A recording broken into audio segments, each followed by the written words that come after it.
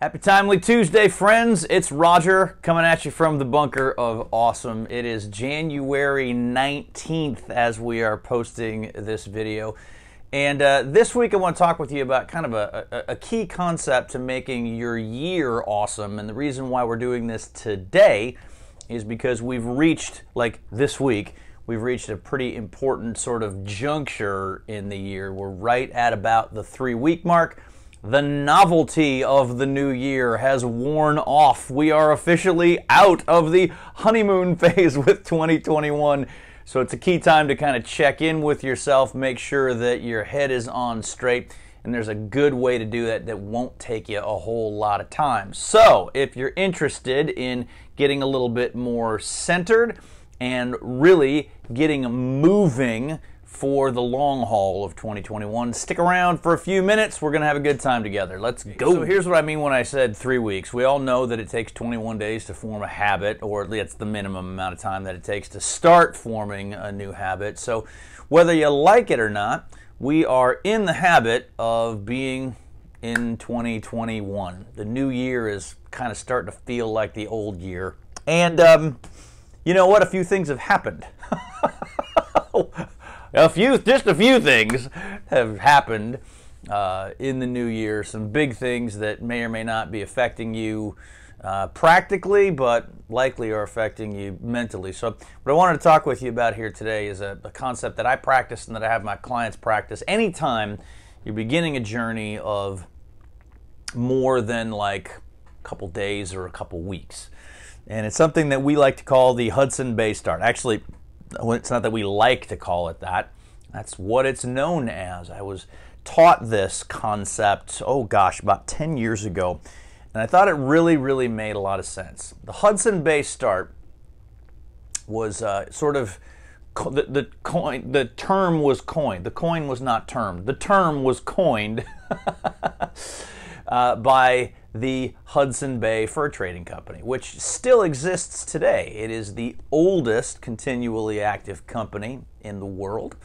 Got its start in northern Canada, like up on Hudson Bay, back in like the 1600s, 1700s, as a fur trading company. And fundamentally, what they did back in the day was they sent voyagers out on long, months-long expeditions to trap furs and goods and that sort of thing and bring them back to the company that they would then distribute all over the world. Very valuable company. It was sort of the Walmart of its day.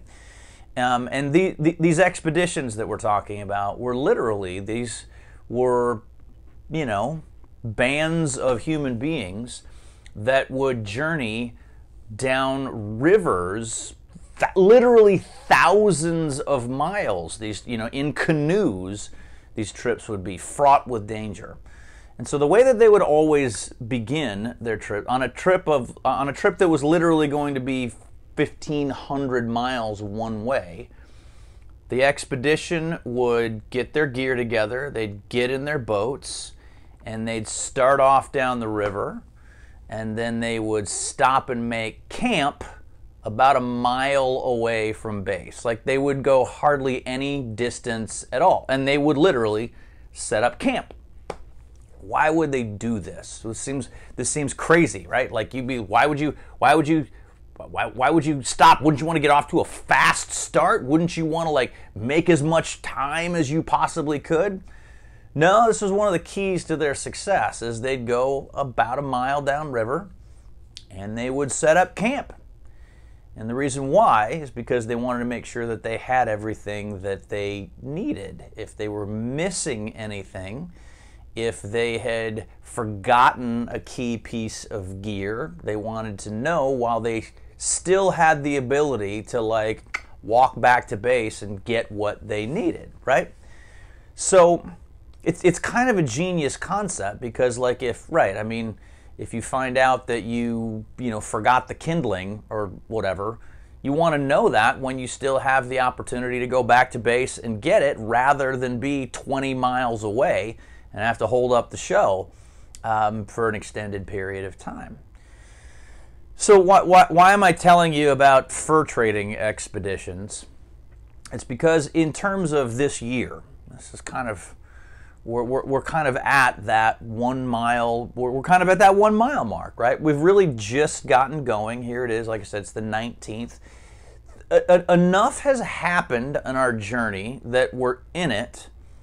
But you know what? We're still really early in the game. We're still in mid-January right now, which means that in terms of hitting your goals or making 2021 the kind of year that you want it to be, you still have basically all the time left. I know it's really easy. I know it's really easy if you stumble out of the gate to kind of feel like, well, here we are 2 weeks into the year and I'm screwed already. That's not actually possible.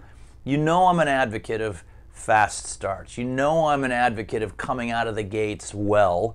And I'm pleased to say that we've actually done a pretty good job of that as a company, and so our clients have too.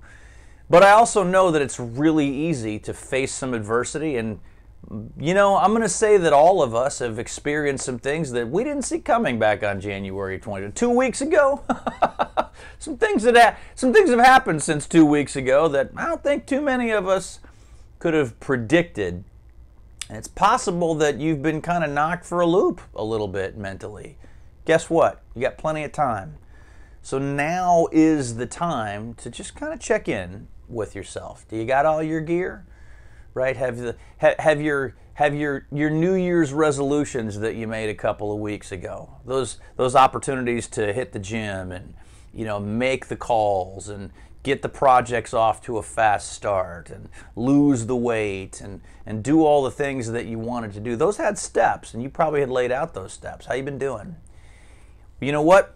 If you're in the situation where you're cooking right along and you've been hitting the gym and you've been doing dry January and you've been making the calls and you've been digging up the business and you've been doing the things that you need to do, good on you. Check in, give yourself a little bit of a pat on the back, and then move forward.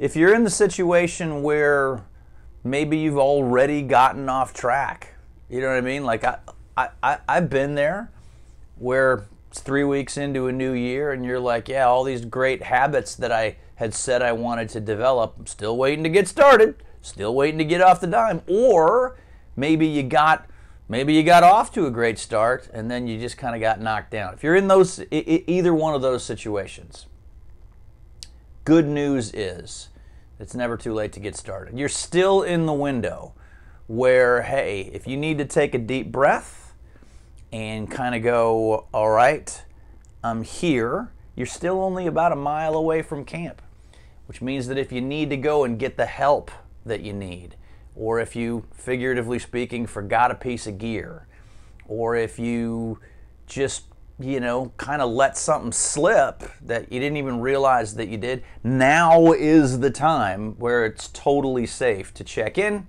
and get yourself back on track. I hope this is inspiring to you.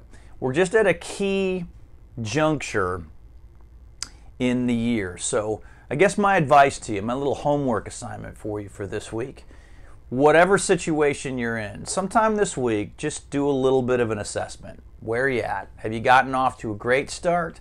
Have you face planted right out of the gates? Or are you just kind of still getting the motor going? Right now, all of them are totally okay. So acknowledge that. Give yourself a little bit of space to go, all right, where am I at? 10% of the way into the year, less than 10% of the way into the year. We're at about the 5% mark right now. So it's just a good time to check in on your Hudson Bay start. Listen, if I can be of service to you, if my team can be of service to you, please reach back out, shoot me an email. We're here to help. It's what we do. We're going to have an awesome 2021, regardless of what happens out there, because the game is actually in here. Make it a great day. Make it a great week. We'll talk to you real soon.